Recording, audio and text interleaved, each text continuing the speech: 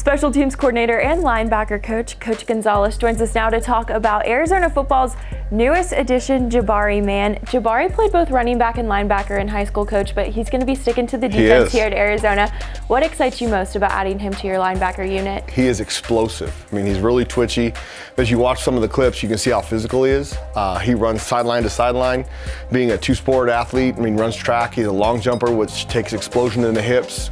100-meter, he's a 4x1 relay guy, so obviously he has speed. So, I mean, speed is something you can't coach, so we're really excited to have Jabari on campus. Yeah, you mentioned his track and field background, his speed. Any other athletic abilities catch your eye when you watch him? Well, when you watch, he's a natural football player. There's things that you don't need to coach, that he follows the ball, he can see guys in front of him, but he's explosive. I mean, he can change directions on a whim, and when he hits you, you know he hits you. Thank you, Coach Jabari. We're so glad to have you a part of the Arizona football family. Bear down.